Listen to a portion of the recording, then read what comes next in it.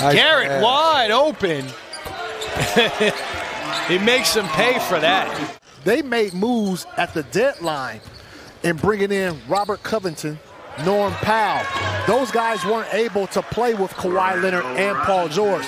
Keep that as a foul or not. That's why we're not taking a look at the conclusion of that game. Meanwhile, Garrett inside, another bucket. We asked the question. Is that what he said? You can tell the way he was talking to the refs. Good job by Mulder. At it again. Mulder now with 18, your leading scorer in the game. Ooh, Garrett is all over him. Holy moly. Thomas, it's like, get him off me.